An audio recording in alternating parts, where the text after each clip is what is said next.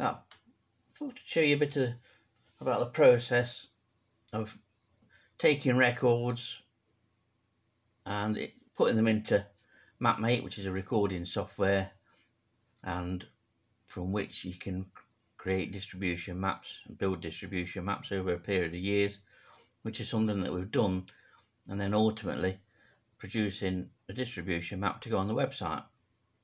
And we'll be looking at just updating a couple of other distribution maps in this instance. But first of all, first thing we need to do is put the records as they come in via whatever means. I mean, get some records, individual records, sent as an email, which then has to be directly inputted into a spreadsheet file, and then at the end of the year uploaded and imported into Mapmate. Do get quite a few spreadsheet files, but the columns 9 times out of 10 need sorting out, and the information and data within the spreadsheet file that's been sent in needs sorting out. There is a downloadable Excel file that's correctly formatted available on the website. As also, there's a moth list, county moth list, including both macro and micro moths, the names, and which is spelt right. Also got the Bradley and Fletcher numbers and the ABH numbers, and it seems few people know about that. But anyway, here's a typical, left hand side of the screen is a typical spreadsheet that's been sent in, and it's totally the wrong format. Now, all I'm interested in really, and always have been, is getting enough information just to create a 1 kilometre grid square on a map. I'm not interested in individual dates in instances like this, and so the record will be standardised. It will have the recorder's name in it and the determiner's name. But on the left hand side here, in this sort of half of the screen, we've got the taxon, we've got the ABH code, which for purposes of Mapmate means nothing, and we won't be using. We've got the taxon, which is the scientific name. We've got the common name in another column here, in column C, and then in this instance we've got the number of records, individuals, earliest and latest dates, and comments. Now, the only column really I'm interested in is column B, is the taxon. So what we'll do with the taxon here, we'll go down to the bottom of the taxon and then scroll up, copy them out of there and put them into this blank spreadsheet, which is formatted in the correct column order for Mapmate. So we'll paste them in there. Why everyone uses Calibri, I have no idea. And I'll just put them in Arial, and then we'll align them to the left. Right, I don't deal with aggregates, and there's several aggregates at the top here that we can dispose of, and the rest should be okay. Most times there are numerous spelling mistakes. In fact, there's one there that's entered twice that I've seen offhand. I mean, we'll go through that at some time. So we have a species listing. What we can do now makes it easier in the end at times in case there are spelling mistakes, as we sort them by ABC.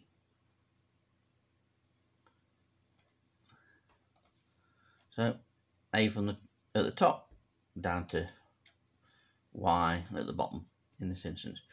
Right, so all we need here, all I'm interested in is a generic sort of data line filling in most of these columns. We need site for Mapmate, and we need grid reference, the Vice county number, which for Nottinghamshire of course is 56, recorder, determiner.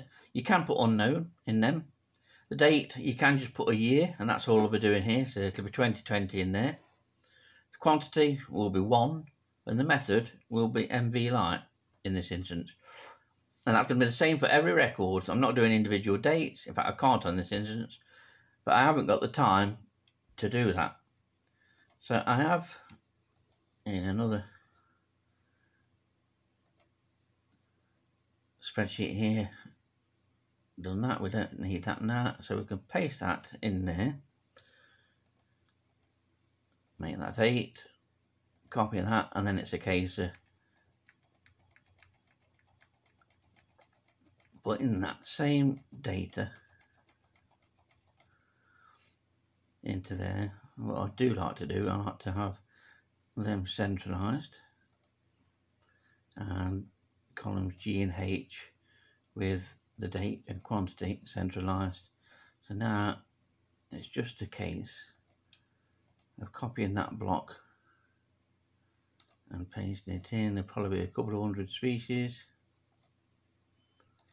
and we work his way down.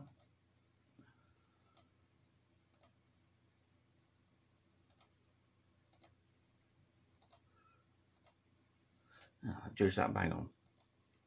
So there we are. I can now save that. I'll not save it by that method. Save it this way. So click on save. Browse to where I want to save it. And I'll save it in here as book 1 Excel workbook. So we've now got that saved. Now, and I can close those columns up a little bit. Done with the spreadsheet on the left now. I don't need to save the changes on that. And so this technically now should be ready to import into MapMate. But in order to import a file into MapMate as an Excel file, you have to save it as a text file, tab delimited. So we'll copy all this lot, a new workbook on the left here. Let's just put that in there, paste that in there. We can close this one.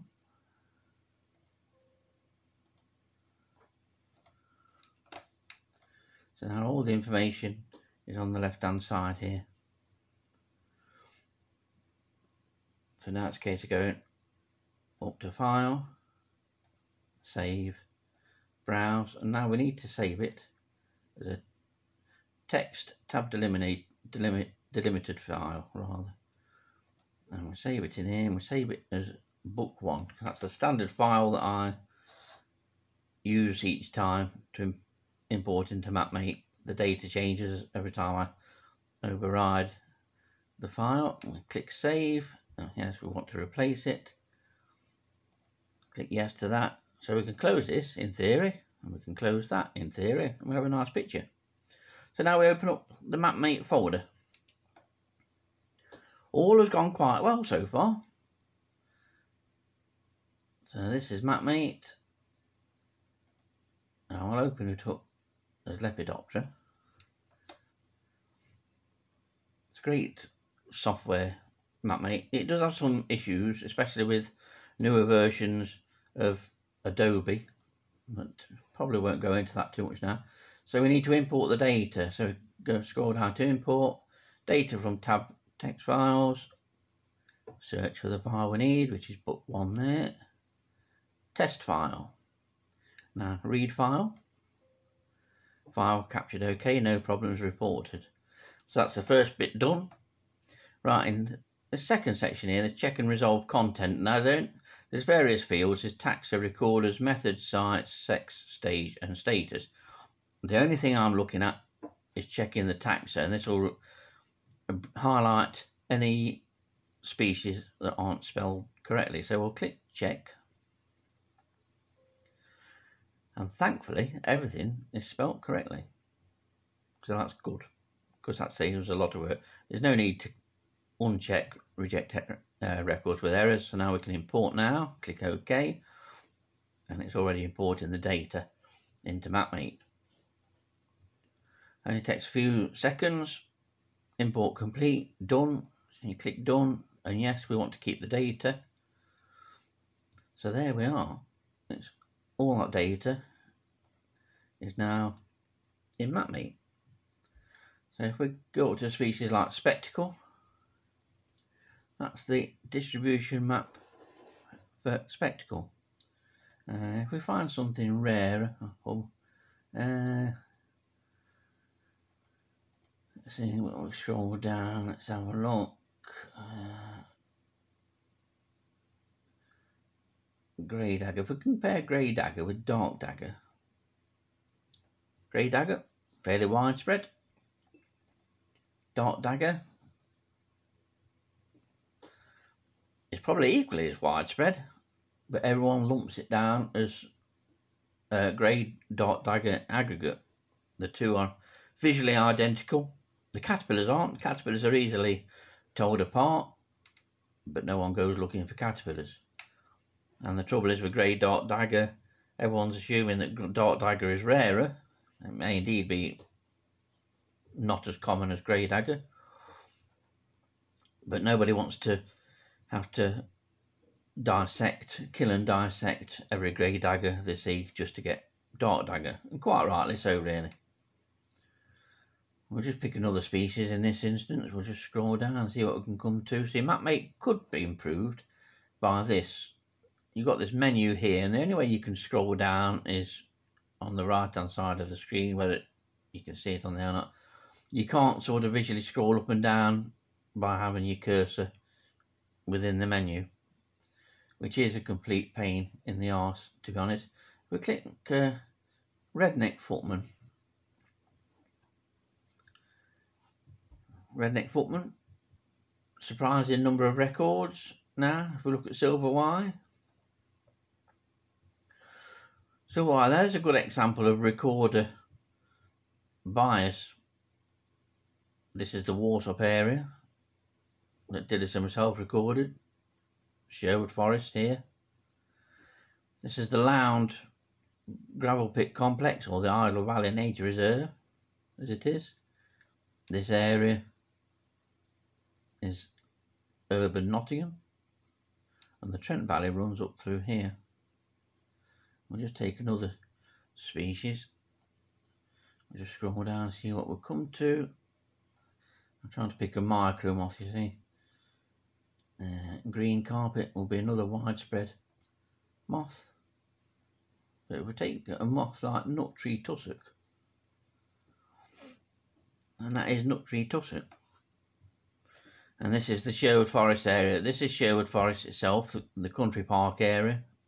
This is up here will be Clumber. This area down here is around about sort of, that bottom square might be Reneth Heath, and that feeling might be Ransom Wood, I'm not sure. But these two squares are Eaton Wood and Gamston Wood. So you can see that nut tree tussock is pretty much a Sherwood specialist. And we'll just do one more. Let's have a look. Find something. Yeah, elephant hawk moth. We'll compare the two elephant hawk moths. Now that's elephant hawk moth. Widespread, found commonly everywhere. Small elephant hawk moth, which is now increasingly widespread. Not too many records from the Trent Valley, but one or two. And largely that's the Lound area. One or two records in Lound, and mostly it's a heathland species still, but it is increasing away from areas of heathland. So anyway, once you've imported the data, you can then start and do the maps. So we'll take the map for small elephant hawk moth, and all I need to do now, I'm not looking at recreating new maps because there's problems with an old software like MapMate and new software like an up-to-date version of Adobe.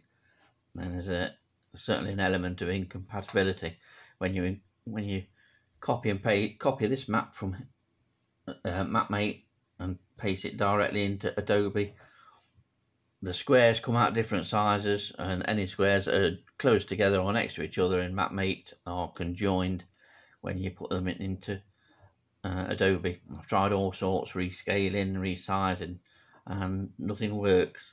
There's obviously some incompatibility in the two software, and I think it's MapMate, because MapMate is a very old software. Could really do with completely updating and modernising to make it more compatible with modern software.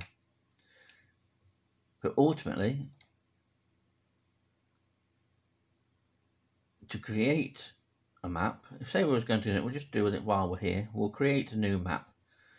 So we will copy that map, and then I need to open Adobe Photoshop. I normally have it open, so we'll open photo editor. I'll have a cup of tea while that's doing that.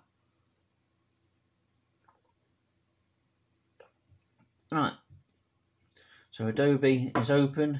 We click on new file, new blank file, yeah, and then we paste in the map from MapMate. I don't know whether you can see it there, but these squares at the bottom are all joined up. That's smaller square, big square, small square, and some aren't even square. And that's the big problem with MapMate. But if you wanted to create a new map on the website, I don't like the Times New Roman writing at the top. I want to get rid of that. So I would then crop it to 350 by 600 pixels, create a new document and paste that in there. And then the inner part of Nottinghamshire I would then fill in as grey, and then have to completely go over the squares individually. But for the process of what we're looking at here, we can close that, and this is the process now. If I wanted to, if I was looking at updating the map for Small Elephant Hawkmoth, and we'll go into the file that has all the moth maps, Small Elephant Hawkmoth map. So this is the present map for Small Elephant Hawkmoth that is on the website now. So we'll scale that down and we'll shift that over there, and we'll put MapMate. We'll have it the map there. So what I have to do now, or what I would have to do now, is compare this map on the right compared to the new map on the left, and then manually put in the new squares in this map. And you can see down the bottom here on the left hand thing, there's 4 squares there, which looks as though that's Cottgrave Forest. At the moment we've got just the 1 square for Cottgrave Forest, so there would be 3 new squares going there and another square to go there. Lengthy process, there's another new record from there, and 1 next to there, a couple in the Sherwood Forest area, and 1 over here as well, and a couple in there. So there's quite a few squares to put in, which would do manually, and then I would save that file, and then that file would get uploaded to the website with all the others. And then the next process would be to updating the credits on the web page for Small Elephant Hawkmoth, and that's something for another day. But it gives you an idea of the amount of work. Yes, it might be an old system, and yes, there's some new maps, some new mapping software, but I'm only interested in a simple map. Simple maps are effective. Now people might say, well, I don't know where Nottingham is, and if you don't know where Nottingham is, or any of the major towns within Nottinghamshire, have a look on a map. It's fairly easy. Nottingham is down here, Warsop is here, Worksop is here, Lound is up here, Retford is over here, And Newark is down here. So, do a bit of geography. Can't do everything. There's one thing with websites. You find that you're having to almost babysit or nurse people. Because when I say, well, I don't know where Mansfield is on a map. Well, learn. It's not difficult with Google Maps and the internet. Can't do everything for everybody. But there we go. That's pretty much how maps are created and then, put onto the website. Easy, isn't it?